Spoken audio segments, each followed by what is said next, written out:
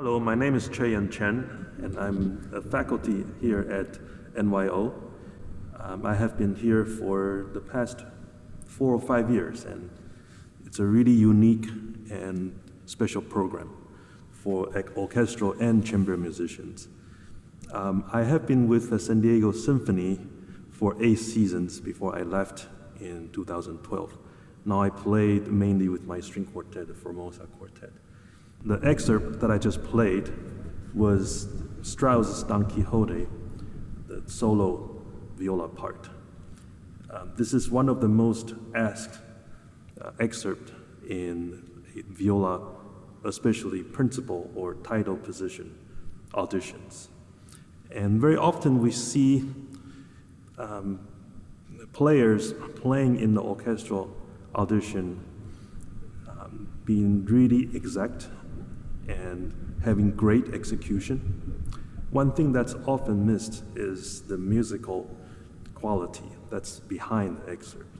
Of course, we have to consider that intonation, rhythm, dynamic, all this basic is the most important thing, and it has to always be there, otherwise you wouldn't be able to make it to the further rounds.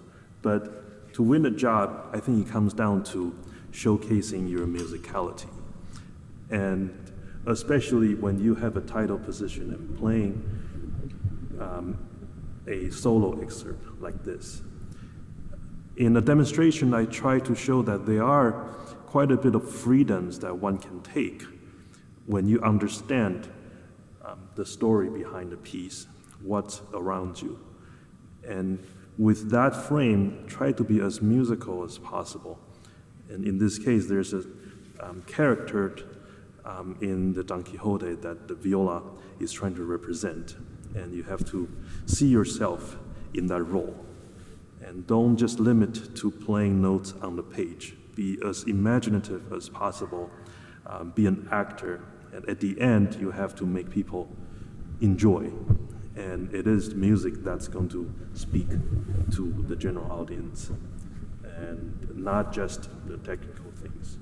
So I hope that that one excerpt can show you that there are rooms to be very musical in the orchestral audition. And to me, at least for myself, sitting on the other side of the panel, that's what I'm always looking for.